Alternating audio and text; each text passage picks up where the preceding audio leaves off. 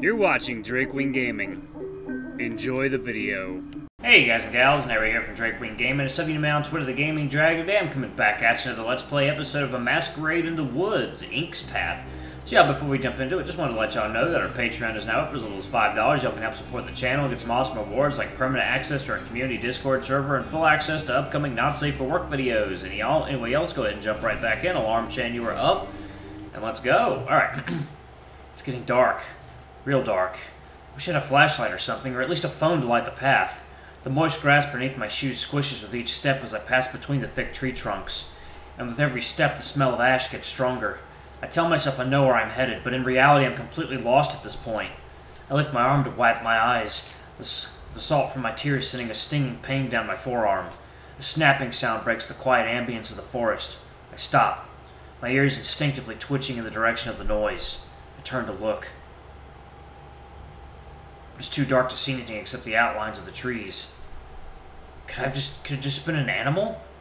Though considering the last time I was out here, I'm not taking anything for granted. I pull the shard of glass from my hoodie, adjusting my grip around the jagged edges. I see you! I call out in a jagged voice, my eyes darting between the trees. I'm armed! But no one answers. As I scan my surroundings, however, the sound of something else fills the silence. Running water. Slowly I begin walking. As the sound grows louder, the forest floor grows muddier. Soon moss makes up most of the ground, and my shoes sink a good few centimeters with every step, moisture seeping in through the soles. Trees become more sparse and are replaced by rocks and large boulders overgrown with roots and moss. And between them, a large spring emerges, the water rapidly rushing downstream. I sit down on a nearby rock with a heavy sigh, feeling my stomach roaring and my head beginning to ache. God, my entire body's aching. Fuck. Okay, Cody, you've got two options at this point. You can do what you came here to do, or you can try to find your way back into town. Or I could just end it. It's almost comical how familiar the option feels. How after so many years of suicidal thoughts, the option of taking my own life tacks itself onto any fork in the road as a third path.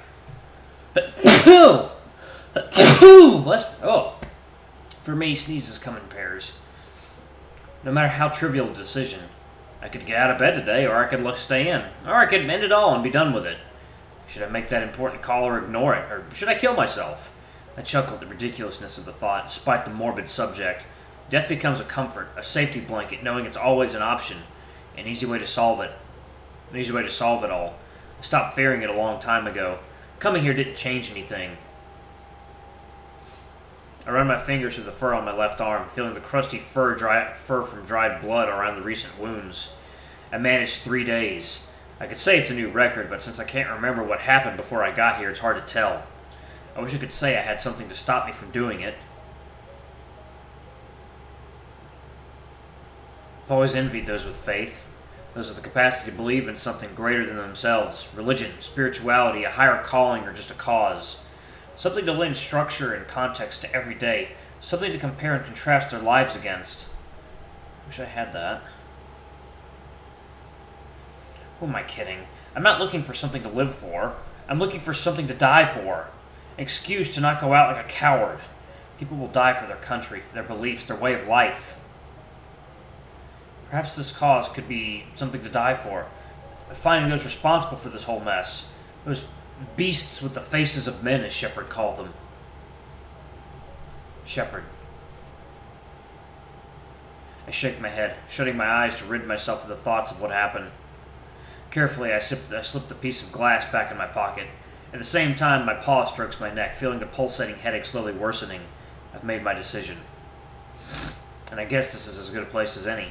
I strain my ears for any strange noises one last time before I take a deep breath. Second, y'all. Coffee time. Alrighty. Delicious coffee. Got a tropical storm, I think, passing through this area today. It's supposed to bring a hell of a lot of water with it. Alright. Hey! I'm not really expecting an answer, but even so, I lift my paws and cup them around my muzzle. Hey! Why am I here? I know you had something to do with this. I saw you at the hospital. Why'd you bring me here? I want to go back. Take me back. Answer me. Fucking answer me! I shout, standing up and kicking my foot at the soggy ground. Uh-oh. He's not coming. I stumble back, tripping over my tail and landing in the wet moss. Who's there? He never does when you want him to. Well, you're in my head. Only when he has his job to attend to. Get out of my head! Stop yelling. Someone's here. I said get out! I snap my head in the direction of the noise, breaking the silence. I crawl up behind the rock, carefully peeking over the edge into the darkness. A silhouette emerges among the trees. I hold my breath, straining my eyes. They limp through the moss, grunting with each step. Then stop, looking from side to side, lifting their muzzle. They sound stuffed, and after a moment they let out a frustrated grunt. Found you. The legs push me up and away before I even realize I'm doing it, and I run. Hurtling through moss and mud, zigzagging boulders and trees. Behind me, more footsteps. They're getting louder. The ground becomes dry, firm. While difficult to see, it feels like an overgrown road, or at least what remains of it. At the same time, the sound of running water grows louder along with it. Then a low metallic groan joins the forest choir, until a large building appears between the trees. 2 houses, one on either side of the river, with a corridor connecting them, suspended above the water. It'll be pitch black in there. I can lose him inside. I take a deep breath and keep running, up against the decaying wooden wall, pushing my paws against it as I scurry along the exterior. I almost stumble as my foot hits steps, but I regain my balance and sprint up the stairs, paws still pressed to the warped planks of the wall. An opening appears, and I squeeze between the rotting wood to make it inside. My shoe snags on the crack, and I trip, catching myself on knees and paws. The smell of rotting wood and peeling paint is overwhelming compared to the fresh air outside. I look back at the only source of light, the crack I just crawled through, letting in a gentle stream of moonlight from the trees above. Did I lose them? Nope. Shit! I scramble backwards into the dark, covering my mouth with the paw to silence my heavy breathing. I know you're in here. I carefully move back, slowly sliding along the floor. I heard you in the woods. I can smell you. I've got your scent. They slowly turn their heads, sniffing the air as they step inside. The scent of prey, the scent of fear, and the scent of blood. Fuck! My arm! I keep crawling back until I bump into something cold. Their head snaps towards me. There you are. I jump to my feet and run into the dark, my eyes slowly adjusting to the black environment, bumping into barrels along the way. But they adjust too slow as the creaking floor suddenly gives out and I fall. My chest hits the opposite side of the hole with a heavy thud. As soon as I'm able to gasp for air, I can't help but scream. Soon after, hurried footsteps down what sounds like a staircase followed by laughter. I got you! I fucking got you! You're so fucking stupid! Second, y'all. Coffee time. The man kicks a chair out of the way, knocking it into a rickety table. Ah, fuck, my nuts! I try to stand up, and my left arm gives out under me when I'm pushing myself up. From the shadows into the moonlight seeping through a glassless window emerges my pursuer. Yeesh. You! The wolf from last night, George's house. The same one who stabbed Lucas. Did you miss me, raccoon? 'Cause I sure as fuck missed you. His slim body leans down over me, his paw violently ripping his shirt open. You see what you fucking did to me? Even in the dim light, the crew tattoo is clearly visible, along with the severely bruised and infected scarring it caused. You know how bad this shit hurts? He grabs me by the hoodie, and in the dark, the glint of a blade becomes visible in his right paw. Where's my meth? He whispers through gritted teeth, most of them missing. I don't have it. Give it to me. I don't have it. Where is it? He releases his grip, and I fall back down on the damp wooden floor. I raise my working arm to my bruised cheek. The wolf begins pacing back and forth across the room, his breathing heavy and his paw is shaking. I'm owed my compensation. He said I could have it, all of it. He suddenly stops, lifting the blade towards me. But then you and that mutt, that fucking rat. He turns his head, spitting. Had to show up and ruin everything. Ooh. But now I got you, and you're right where I need you. He stepped closer.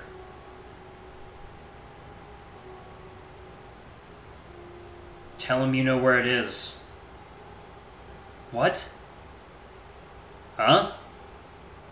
And that you'll give it to him. I don't understand. Tell him you know where it is. I know where it is. He stops. If you just let me go, I'll give it to you. All of it. The wolf takes a step back, eyeing me up and down. Or you tell me where it is and I'll hand you over to them dead and save you the torture. He swivels the blade in his paw. Didn't go too well last time, now did it? That didn't end well for your friend. For Georgie, Georgie was sloppy. He didn't deserve a spot at their fucking table. He lifts the knife to point it at himself. But I do. And you? Before pointing it at me. You're my ticket. I'm no ticket. Oh, yes, you are. His paw falls to grab his crotch. And for what you did to me, I'll cut off your balls and shove them down your throat till you choke. I crawl back. But we both stop as the knife in his paw begins to shimmer. Our head turns towards the wall where a light shines through the cracks from a distance. Faint footsteps become audible outside. He's here. What? Who? He turns back to me, taking a hurried step forward. I pull a piece of mirror from my pocket, holding it out in front of me. Let me go, you'll never see that meth again. His expression turns to shock, but only for a moment. He was getting it from Georgie. He was getting it from George. I know you were getting it from George. I lie in a hushed tone. He hesitates, rocking back and forth on his feet. Looks like you were right. The footsteps outside turn from wet grass to wood. I dart my eyes between the cracks in the wall and the wolf. Until you find a new one, I'm your dealer. And if I die, it's gone. Before a door somewhere rattles. Truce? The canine lets out a frustrated huff, and I realize that right now my life lies in the hand of an addict and the promise of a fix.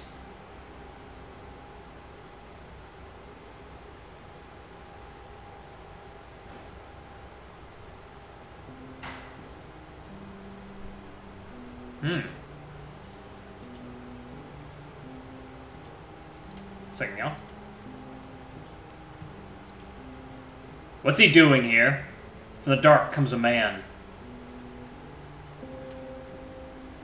And behind him, a tall, brooding figure almost twice his height. Good evening to you, too. What the fuck is this? Why'd you bring the freak? I presume you must mean Mr. Hanson. The man, a well-groomed hyena, extends his paw, tilting his head in a condescending gesture. Clark. It's a pleasure to finally meet you in person, Clark Hanson. The wolf hesitantly shakes his paw, his grip loose, his eyes on the towering brute of a dog behind. My name is... the Red Prince. The hyena smiles, giving a quick nod. That's right. What do you want? The hyena lifts his paw to the table next to them. Right over there. I was hoping we might be able to sit down for a chat. The wolf takes a step back, startled as the brute steps forward. He bends down, picking up the chair the wolf had kicked over earlier. Please, sit. Hanson slowly sits down and leans back, adjusting his groin in the process. The prince begins removing his coat, turning and handing it to the white dog. Did you come here alone? Yeah, He trails off. I mean, I just don't understand why here and not at the yes, I'm sorry, but our usual accommodations are unfortunately taken tonight. He offers Hanson a polite smile, raising his eyebrows in obvious false excitement. Another game. The prince leans back as he sits down, crossing one leg over the other and letting out a satisfied sigh. Now, do you know why I called you here? I can take a pretty good guess. And what would that guess be? I'm guessing it had something to do with Georgie. Correct, though more precisely, your task last night. The hyena picks his bag off the floor, placing it on the table. The wolf, however, has his eyes on the titan looming just out of reach of the light. As the prince opens his bag, he notices the wolf's gaze. Ah, yes, Benny, my boy. Benny, the tall beast, breaks eye contact with the wolf, who in comparison looks short. Would you mind waiting outside? I believe Mr. Hanson would prefer a more private setting. Benny's eyes go back and forth between the prince and the wolf. But after a moment he nods, walking off into the shadows. Both canines sit in silence as the snow-colored Goliath's heavy footsteps echo off the walls, until the door is once again heard creaking on its hinges before shutting. The hyena offers the wolf a reassuring smile as he pulls a notebook from the bag and fishes a ballpoint pen out of his jacket. Right now, would you be so kind as to recount last night's events to the best of your recollection, please? His digits carefully flip through the pages. The fuck is this, some sort of interrogation? The hyena immediately stops to meet his gaze. Mr. Hansen, I can assure you, nothing could be further from the truth. I simply want to understand your view of the events. It's a standard procedure for all our employees, really, simply to keep a written account of the events. The wolf hesitantly nods, sighing. His leg bounces below the table, and his long, untrimmed claws scratch at his chest. Good. Now then, why don't we begin with the basics? He presses the back of the pen against the table, producing the ballpoint pen. How did you first come to meet Mr. Falk? The gray canine swipes his paw under his nose, producing a stifled sniffle. Meth. He deals meth. The prince nods, the pen in his paw scribbling across the page in his book. Dealt. The scribbling stops as the hyena looks up, meeting the wolf's eyes with a saddened look. He leans forward, tilting his head ever so slightly to the side, and clasps his paws together. And may I add what a tragic loss it is to us all. My deepest condolences, Mr. Hansen. There you go. It is water time.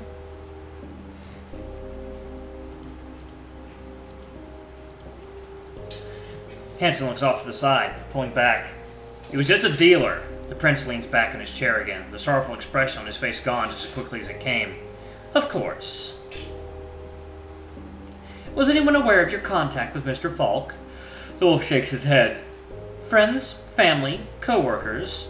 Hansen leans forward, sighing in frustration. The prince simply looks back down at his notes, writing, And I understand you performed some services for him as well. Yeah, when I was broke and needed a fix. Could you describe those services, please?